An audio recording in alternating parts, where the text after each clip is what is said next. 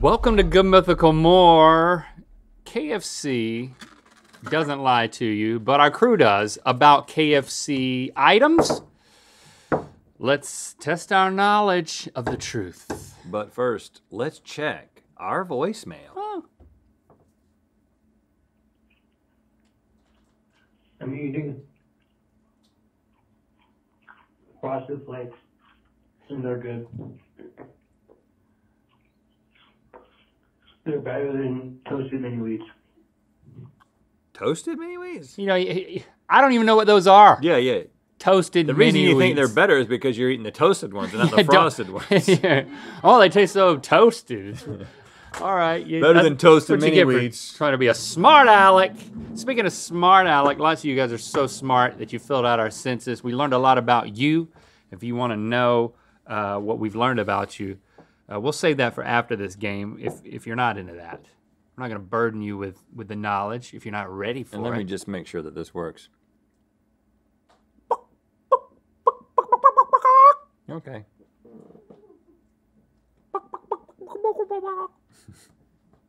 It does work. It does work. That's what I won. In case you forgot, that's what I won. I didn't forget. The power. You guys ready to play a game? Yes! Yeah, we're ready. So I'm going to tell you about a KFC item product, like a limited edition thing maybe, something they made that was KFC-ized. All And right. either they made it or we made it up. KFC ya!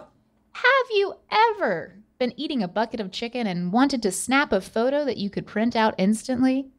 Well, KFC has you covered. Back in 2015, they released a limited edition KFC bucket photo printer that you can use to hold your chicken and get some great greasy memories all at the same time. Their marketing department They do a is lot progressive. of stuff, man. They do so many things. Yes, you know, I wouldn't put anything That past Lifetime the series Colonel. with Mario. The Colonel just said, you know what? Just do what you want. I don't understand it, and I don't care, and I'm probably dead. Real. Greasy photos. I'm gonna start off with Yeah, it's too. real. Yeah. It was called the KFC Memories Bucket, released in Canada during KFC's 60th anniversary. And I don't think it was commercially available. So if you got one, you were extra lucky. Yeah, they probably made like 5 of them, maybe 10. Is that real chicken on top? That's real chicken. That chicken looks flat. It actually doesn't look like real chicken. It looks like fried It looks pork like chops. a giant nugget. Ooh, man, don't get me started on fried pork chops. Thinly sliced, like a meat and 3. Yes. Yes, it's I'll actually punch my mama in the face. It's a fried chicken photo trick. They used fried pork chops. Yeah, right. Yeah. Maybe they got fried pork chops in Canada. I don't have that information. As you may or may not know, KFC uses special pressure fryers to create their signature crispy chicken, but with costs upward of $10,000, they're not the most accessible for the average home cook that wants to make their own KFC fried chicken at home. So, in 2013, KFC, or more accurately, Katam Restaurant Supply, started selling home kitchen-sized pressure fryers with the KFC logo on them for around $500. That's smart. But it's not smart because you've paid $10,000 for this machine and you want to get people to come into your restaurant and eat it, not sell and letting them figure out they can do it at home? No, that's not a smart play. I was distracted by the posture mirroring. I'd like for there to be a study on I've been doing that lately. on our posture mirroring. I read a book about how, in order to relate to people, you should do. So that's what I've been doing every time you do something. Have you not noticed? No, I did it to you. Well, yeah, because I did it to you first. I've been mirroring your posture so much that now you're mirroring mine. Well, whose forearms are sexier? Can we change this episode? I can't remember the question, but I think that it's 2 in a row. Yes. I think this is fake for the reasons I have already established. It's fake. Yeah, it doesn't make any sense. Yeah, you can't. But the little you can't give people the Katam secrets. restaurant supply thing was really No, it's just like a Written well. George Foreman grill. I mean, George I Foreman know- doesn't have a restaurant where he's selling a bunch of chicken. Yeah, but it's not the 11 herbs and spices. It's just the pressure cooker, and everybody knows they pressure cook their original. Here's the thing, Link. Original. They make a big deal out of the 11 herbs and spices, but it's really like you're going to see those 11 herbs and spices in most fried chicken recipes. My Nana on, had a like pressure foodnetwork.com. cooker. I got you. She had a pressure cooker. She didn't pay $500 for it either. Right. But you put that logo on there. How about Chickendales? Yes, you heard that right. In 2019, KFC collaborated with the Chippendales to create a very peculiar yet sexy campaign of appreciation for all moms on Mother's Day. With a scantily clad Colonel Sanders leading the way, the Chickendales shared their love for moms while ripping apart their clothes and showing off as much as the censors would allow. What year? 2019. This happened. 2019 was the year of the stretch for the KFC. Chickendales. They were doing so many things, and they were experimenting so many It's tempting, ways. but no. The Chickendales are real, and here's a snippet of the commercial without any music because that would be too sexy, and also because we're not allowed to play the music. Oh, I remember this. Yeah, okay, right. The Chickendales. Oh, shoot. This is, this is someone's dream. You realize that the idea that the Colonel would look like that and that man could give you fried chicken? Well, this is the precursor to the thing you were talking about with Mario Lopez. This is what his Right, body exactly. looks like. This is how How does it feel to be the coolest mom in the world? the world? Oh, okay, I was like, what am I supposed to look at? Okay, Okay, now it's gotten stupid. now it's like Fruit of the Loom. All right, just one criticism, and it's a deal breaker. They're not greasy. Yeah, They were really dry. They should have been super greased. They up. gotta be greased up. That was missed Should have been opportunity. oiled up, oiled Be down. finger licking, you know what I'm saying? Yeah. They Do you had know that what you're discussion. saying? I'm musicizing it, man. They had the discussion. Should the men be greasy? And they weren't. They made the wrong choice. Yeah. So So did I, We're apparently. giving that a thumbs down. That's what we're doing. The world's smallest KFC was a fully functioning restaurant that patrons could visit and receive tiny $5 fill-ups that could fit in the palm of their hand. With the entire building standing just over 3 feet tall, customers had to lay down on their stomachs to be able to see through the front door and order their food. $5, that's the part you got I'm wrong. just starting to think everything is true. don't Except for the one that was false. I don't think they did this because I'm just thinking of the logistics, and they're a nightmare. Listen, they only did it for 10 people. They did it for the gram. Did it say for 10 people? No. I did. But, yeah, it's real. It was a pop-up in Portland, because of course. Yeah. And all the food was tiny and You have a edible. video of that? I don't think so. Nope. See, you missed it. You had your chance and it went away. Kind of like all the merch at mythical.com. Good transition. When it's there, you have a chance to buy it. And then when it's gone, it's gone. Right. But then there's this period of time where it's about to go away. And we call that, it's your last chance to get it. And we put it in a section called the last chance section of pretty smart. mythical.com. Pretty smart, if you ask me. Don't hesitate because the items will go away. Right. But we give you one last chance. You see how that works? And we've done it. Okay, I'm going to give you one more. And Yeah, then 'cause we we can got to get move in into that some census census data. After a realization that National Wing Day and National Lipstick Day are both on July 14th. 17. 29th, of course, KFC did a special release of a hot wing flavored lipstick called Bucket Red Number 11 lipstick. The product claimed to be completely wing proof and could stand the messiest of food eating. There's a lot of research that went into this one if it's made up. I mean, you got to know about Wing Day and Lip Day. What is it? I just got bored and you're confused. Lipstick, That's all I national need to lipstick. know. I think it's KFC, yeah.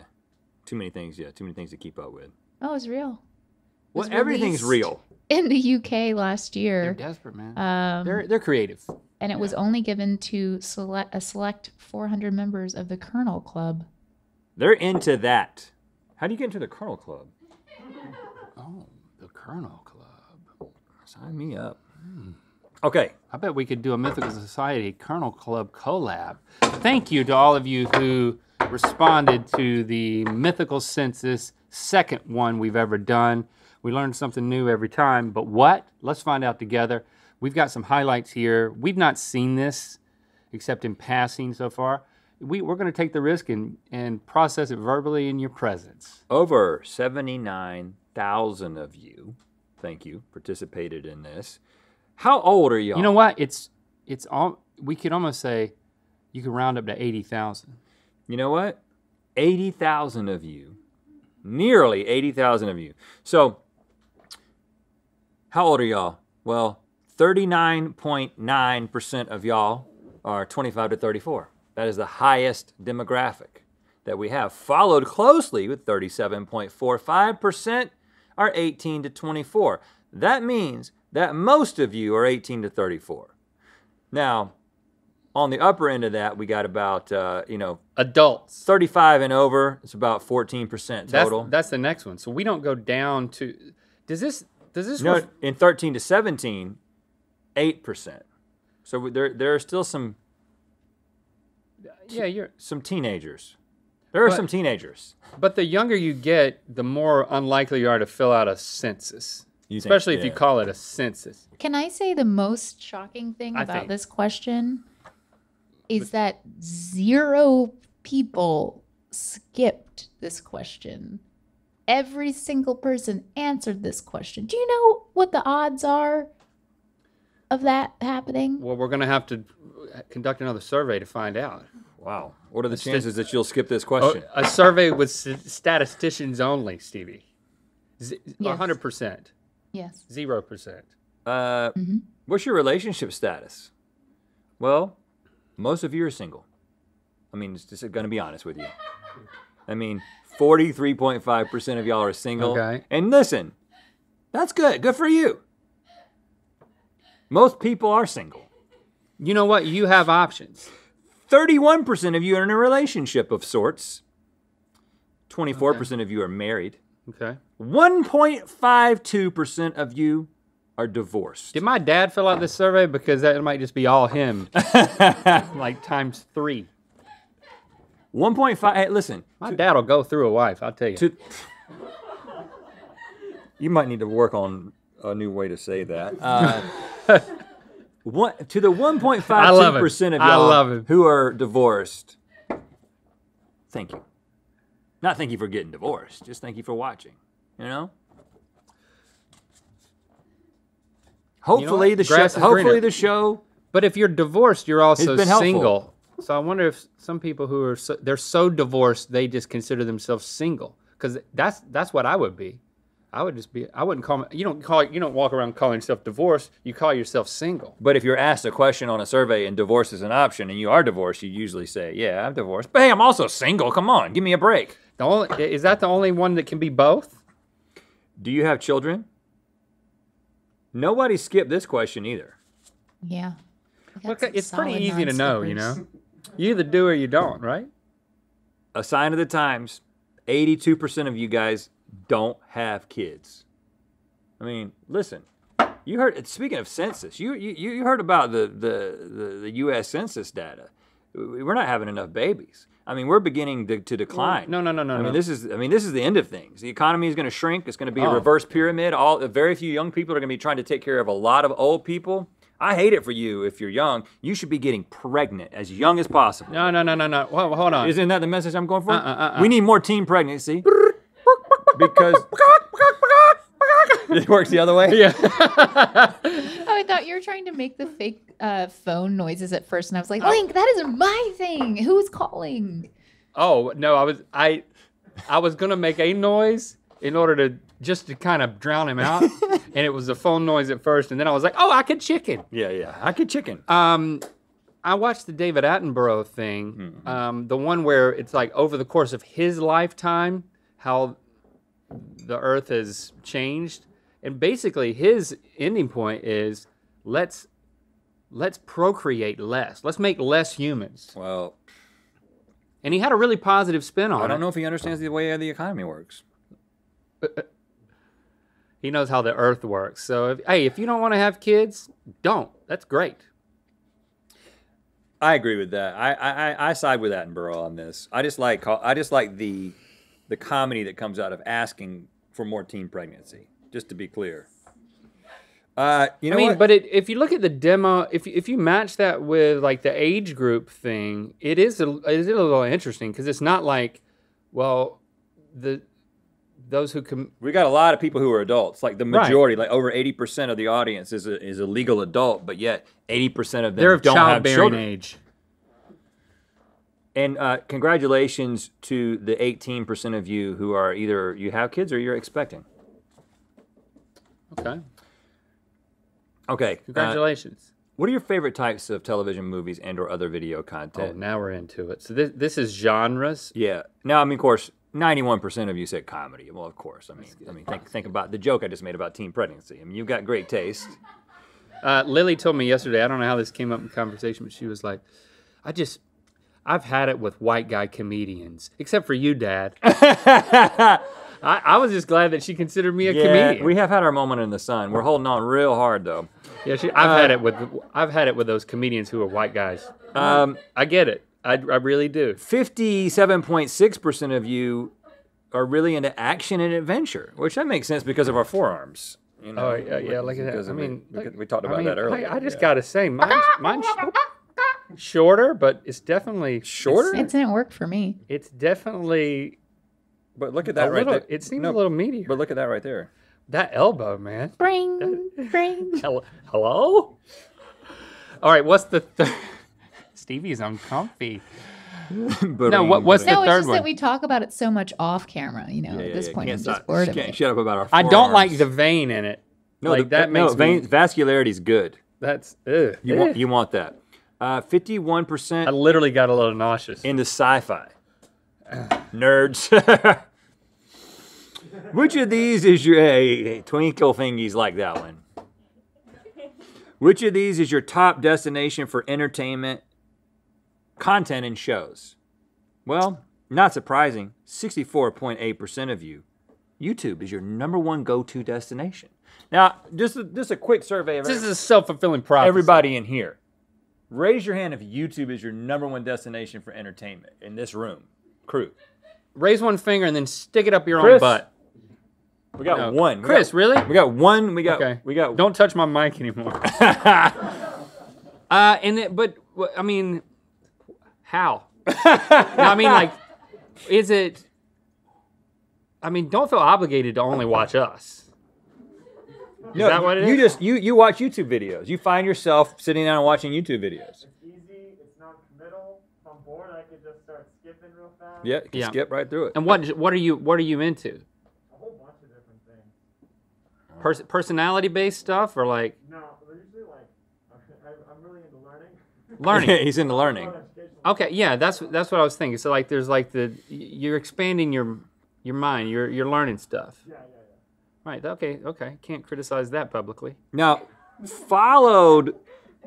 I mean, the next thing, really the only thing that even pinged at all, was streaming services. Basically 29%, but still less than half. And I would say that I love a good streamer. I would say that everyone else in here would probably, if streaming services are your #1 source of entertainment, raise your hand. Everybody in here, yeah. We're that's just. Stop making people raise their hands. Yeah, no. It's But just no, like, no, I'm practicing for speech that I'm going to do. oh God. And next thing you know, you're going Raise your hand if you drove more than 10 miles, like that kind of thing. I Everyone want turn to your left and massage somebody's shoulders. Yeah. Don't. Whisper this. Hey, turn to the guy next to you and say, "Whoa, that's a big deal." that was something. He's a smart one. Is this a TED Talk? If you come from where we come from in our background and you've been to like lots of conferences, that was a go-to. It was like, turn to the person next to you And touch them. and What? No, it wasn't always touching. It was saying things. Yeah. Turn to the person next to you and say, "Amen." Yeah. Amen. But the thing is, I'm trying to bring that back. But raise your hand if you want to say amen. that doesn't turn, really work. Turn to the person next to you and say amen doesn't work because let's do it. Amen. See, it's like Yeah. you're amen in the back Yeah. of somebody's head. Yeah, right. If the first place you go for entertainment is Instagram, I mean, I know it might be the majority of your time, but at least in your mind, you don't think that, and that's all that really matters. No, third place is TikTok, and that makes sense. I like that. Yeah. I firmly it's- agree with that. I'm a Twitch guy. Snapchat makes sense because there's serious stuff, but you see, my old is showing. Which of these would you like to see Rhett and Link or Mythical create? Okay, this is interesting. Read the options for this first in a clandestine order. a new live show or tour, a new YouTube channel, a new movie or documentary, a new podcast, a new book, a new series on a traditional TV network like NBC, ABC, CBS, etc., or a new series on a streaming network like Netflix, Hulu, Amazon Prime, etc. So far and away, number one answer, 41% of you said you want to see us make a series on a streaming network. Second is YouTube. Second is, with 23.3% is a new YouTube channel or show. That's good because that's what we want to do too. Yeah, we're as we've established. And I elsewhere, think we're trying hard. And maybe you know that if you listen to Ear Biscuits, you know this is what we want. So it's like you want what we want. We all want the same thing. That way we can want the same thing. And if we both want the same thing, and we set our intention on it, and you turn to the person next to you and say, "Amen," raise your hand, and if you've come from 10 or more miles away, it will happen. How long, comedy, you see that? 91% of them are into that. So I'm trying to be funny. Yeah. How long have you been watching Good Mythical Morning? Now this is disturbing. What? No, what? It could be, because the majority, the 44%, for 5 to 10 years. So we're talking the long haulers. And then 41%, 2 to 5 years. So 85% of you have been watching for at least 2 years. Does that mean we're just not making any new fans? Well, it maybe not at the rate that we would like, or maybe people who are long-term fans are more likely to fill out a survey. Census. I mean, we bribed you with a discount to the store. Raise your hand if that's true of you. 10% a year or so. I'm new this year, 4%. 4%. It was also phrased as a statement, but you kind of asked it's a question. Yeah, if you're new this year. I'm new this year? I think. I'm not good with time. Yeah, it's just we're learning the most about the people who've been around longer. You're committed to the show, to the world. Thank you for being to the us. We got some comments here.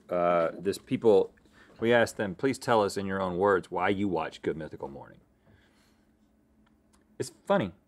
It's fun. Makes my days better when I watch first thing in the morning. Me and my husband bond over watching it. I don't know why I read it like a little apologetic.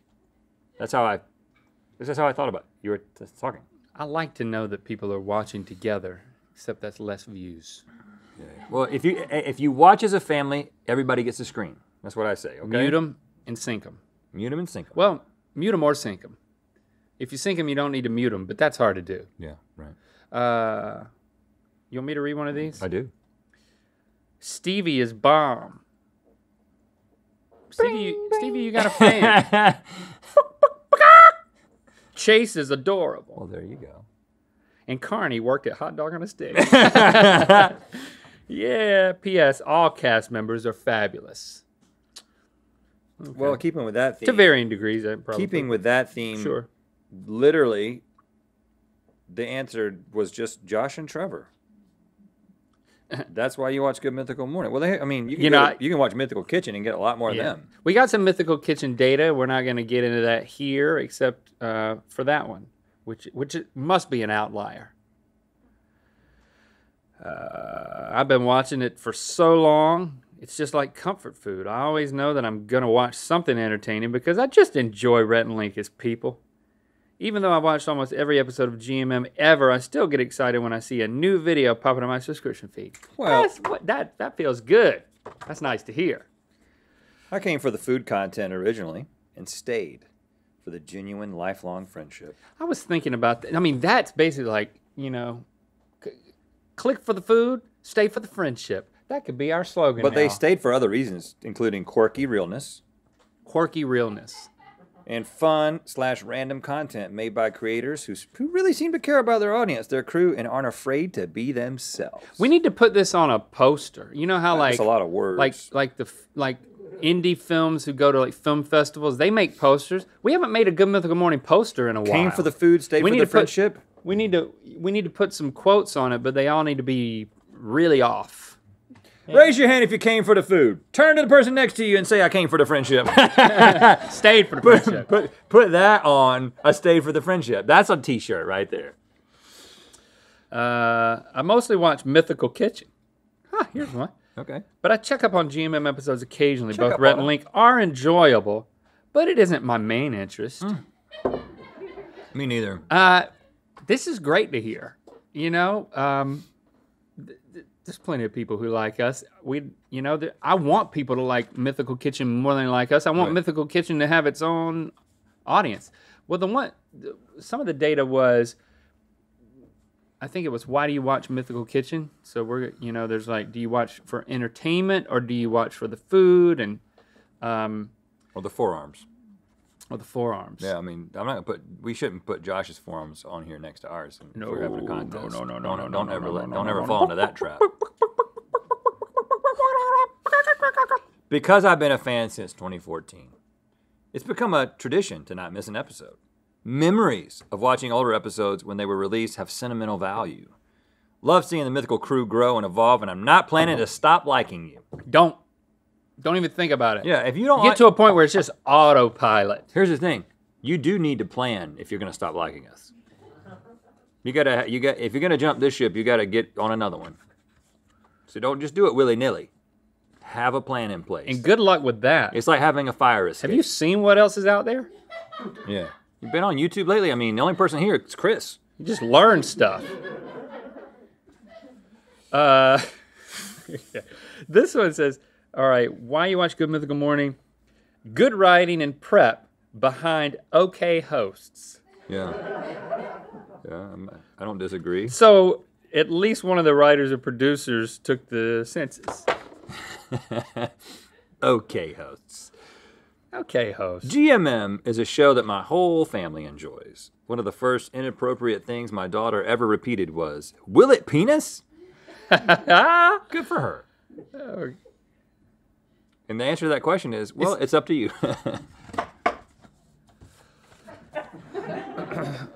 And finally, watch Good Mythical Morning because it's lighthearted, wholesome, funny, and overall very feel-good. I love how Rhett and Link's friendship and their relationships with the rest of the off-screen GMM crew members feels so genuine, even through the screen. Oh. As someone who struggles with depression and anxiety, watching GMM is a very easy way to take my mind off everything in the real world and laugh for a bit. We're honored. I have really enjoyed watching everyone on the show grow into such genuine, kind-hearted people. How did you guys start? Yeah, they were a bunch of jerks. As someone who has watched the show for a very long time, I really think GMM is doing so much good for people in a world that can sometimes seem so overwhelming, and it feels good to be part of it as a mythical beast. That's right. Yeah, it means a lot. We're in this together. So it's encouraging that this is your experience and that, you think that we're real people. Because sometimes I realize that. It's like, Yeah. oh, we're people. Right, it means the hologram program is working. Yeah. Grab some discontinued items before they're gone forever. Check out our last chance section at mythical.com.